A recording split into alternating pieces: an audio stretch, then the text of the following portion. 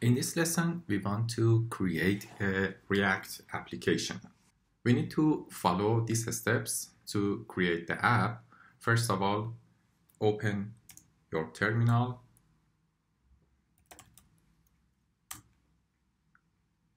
And here you need to install create React app with this command. Create React app with npm install -g. -g means globally. Press enter, and after a few minutes, the create React app CLI will be installed. Now it's time to create a folder for our React application. mkdir my projects and cd my projects. Here it's time to use create React app CLI command. Let's type create -react -app, and as a parameter you would enter the name of your application, which is e-commerce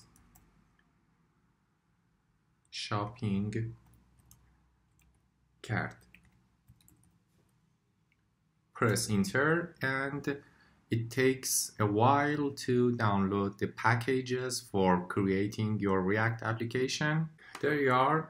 Now it's time to go to the application folder, which is e-commerce shopping cart, and here you can use yarn start or npm start to run your application. But before that, we want to go to VS Code for this folder.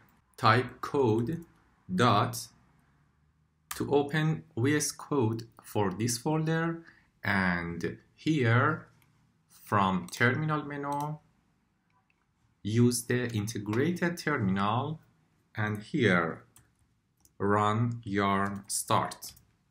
That's it. You have your application already, and here you have the running version of your application, and the VS Code shows the source code of your projects.